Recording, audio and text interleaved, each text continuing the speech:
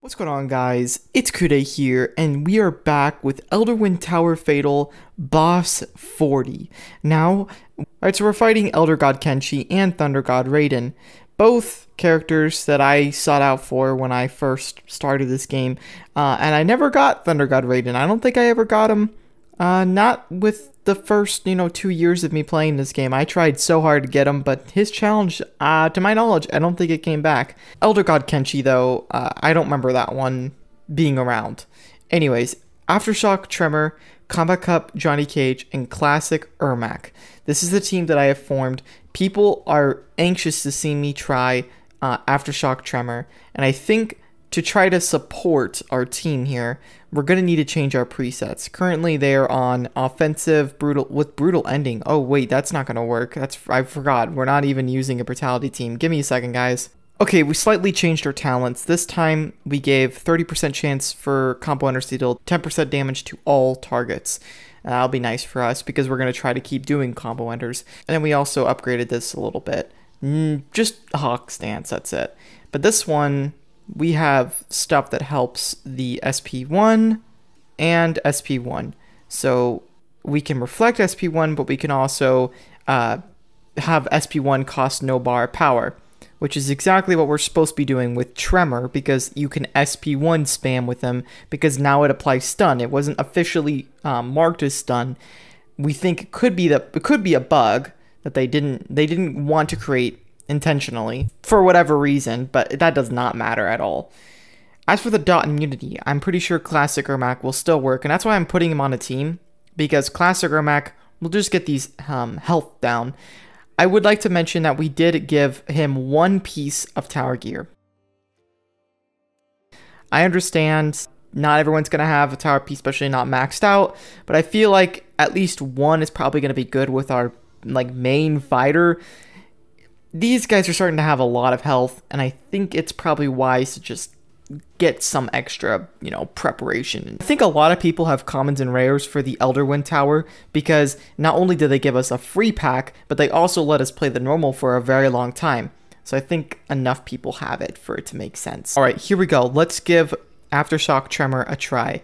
I haven't tried him out yet, in all honesty. The Soul Siphon is going. Maybe we should have put different equipment on him, because I'm seeing that we're not getting bars of power very quickly, and that is a major concern. Nice, those critical hits are nice. This is fine. He doesn't really even have anything. We're gonna use this now, just because I know he's probably on the verge of tagging out. So once he's stunned, we're going to come in here, power drain him. Perfect. Johnny Cage is going to be nice.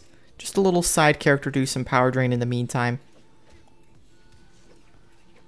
Ooh, well, that's unfortunate. We'll do that. Come back in with Tremor and get Raiden. Oh, shoot. Hold on. Got to make sure that we get him while he's not blocking. Perfect. Look at that. All right. We're going to have to block. Well, almost not able to. Oh my gosh. Feels like we're actually doing better than our first game, which we had a maxed Sindel on. And that's why strategy does matter in this game. While it's not pure skill that matters, it's mostly just the strategy and what kind of team you form. Are you kidding me? Okay, we're going to tag him with Johnny Cage. We're not about to take that risk of Raiden doing SP1. All right, yeah, we're just going to have to kill him off. I don't see any other option here. All right, he's got a shield as well. That's perfectly fine. We'll just power drain him early on so he doesn't have anything ready to go. When I tag in Tremor, we're going to stun him and then do one more stun. And that should be all we need to do. Well, not entirely. There we go. I will crush you.